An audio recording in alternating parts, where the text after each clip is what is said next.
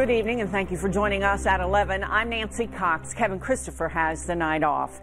Yesterday, 2 more people were indicted in connection with the November murder of 2 Clark County teenagers. That makes a total of 8 defendants in the situation. One of them, who still hasn't been arrested, called our newsroom tonight saying he's being wrongfully accused. Carolina Buchek spoke with him. That's the LEX 18. Big story at 11.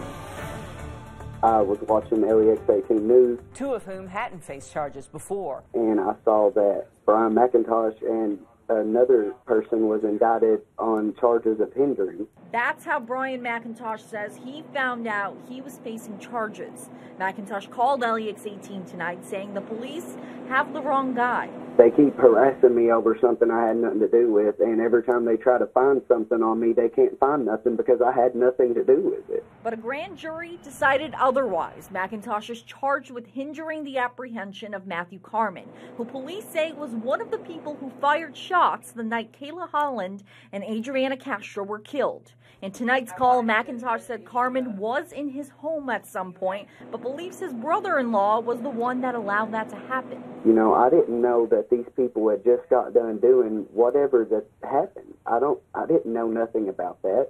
And it's not like I was opening my door saying, here, anybody who needs to hide is more than welcome to hide in my house.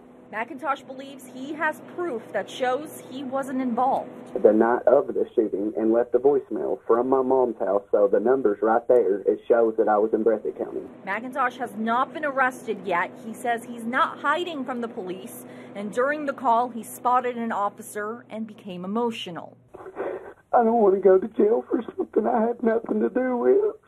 Is he coming to arrest you right now? Is that what's happening? No, I don't think so. It's just so scary. Covering the news, Carolina Buchek, LEX 18 News.